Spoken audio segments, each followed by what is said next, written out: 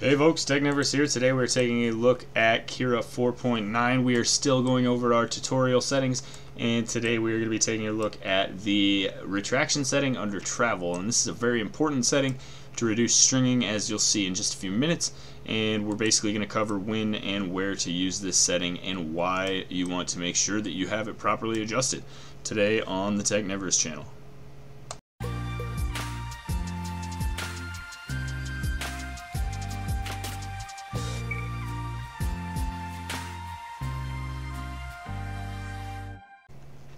Welcome back, folks. If this is not a returning visit and it's your first time here, make sure you hit that subscribe button down below, as we have tons of these tutorials and a lot more coming at you. Today, as I said, we are covering retraction, and as you can see if you were with us for the last video, I've kept the model, I've multiplied it a couple of times, and I've gone back to the line type color scheme in preview mode. In order to get this view, you will have to slice and then click preview, and I'm basically going to leave it in this mode because what I want to show you is easily accessible by clicking on the only unchecked box under line type. So if you see here it says travels, I'm going to click that, and you can see there are a bunch of strange dark purplish blue lines here, and what those are the actual travel moves. Now when it's building these three pillars in particular, you can see a triangular shape appearing between them. That's basically the path the machine printhead is going to take.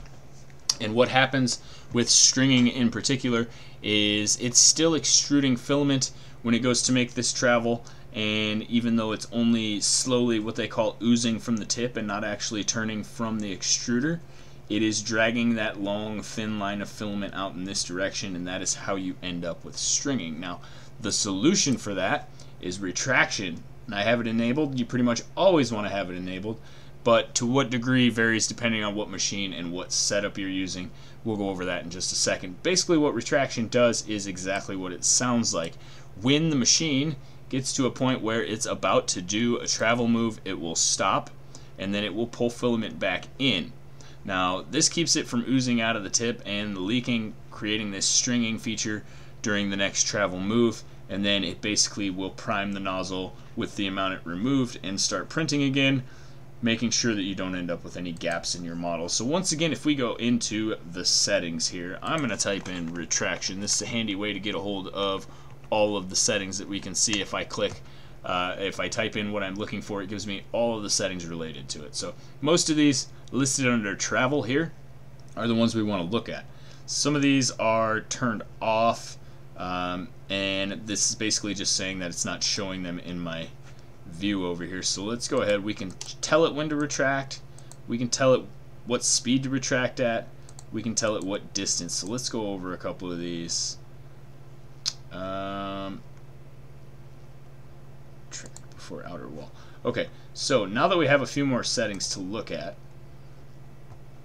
we can basically tell it when to retract. If I want to retract when it changes layers, I can do that. That is to get a slightly cleaner seam. I generally leave that unchecked. It's kind of an unnecessary retraction.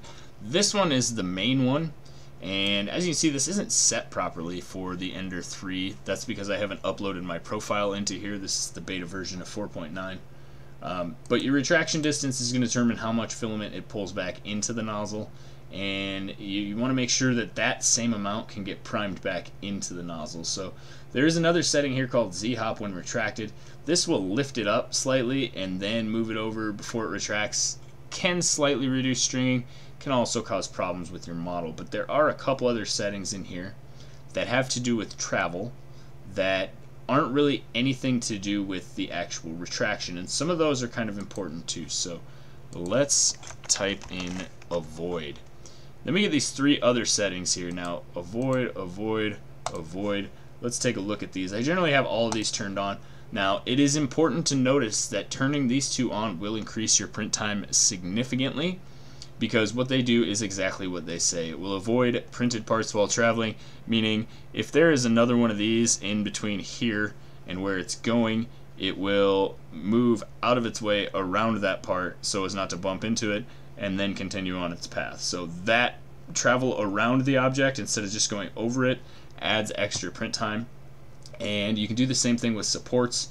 If you have really fragile supports, you don't want to knock them over, you can have the print head avoid those supports during travel, but as I said, it will definitely increase print time. And how much it increases print time is determined by this value right here. So the travel avoid distance is how close the travel calculations will let your nozzle get to the object that you're trying to avoid. So set at 0.625, it's basically going to avoid them by less than a millimeter, but it will make sure that it doesn't cross over them or bump into them. You can increase this value and it will go around them wider or further away, and that will also increase your print time quite a bit. So I hope you have a better understanding of some of the travel settings and what exactly they are.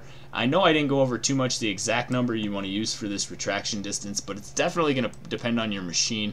You're going to be retracting a lot less if you have a direct drive setup than if you have a Bowden setup, and in some cases not at all. TPU is another thing that if you're printing TPU specifically, you want to be aware of your retraction settings, because in most cases you want to retract very little, very slowly, or it can bind up in your extruder even on a direct drive machine. So if you have any questions or comments about retraction or travel or any of that, go ahead and leave them down below in the comments. That's going to be it for me on this one, guys. Technivorous out. That's going to be it for this video. As always, I am Technivorous, and thanks for watching. Don't forget to check out our main channel page where we do a free giveaway for our subscribers every month. So far, we've given away things like a Capricorn PTFE tubing kit and spools of filament. So the giveaway videos are always pinned to our main channel page. So all you have to do is subscribe and leave a comment on the giveaway video for the current contest. Feel free to check out this video right here. YouTube picked it from my content just for you, and if you haven't already, you can hit the subscribe button right here. So what are you waiting for? Become a Technivore now. Thanks again. Technivorous out.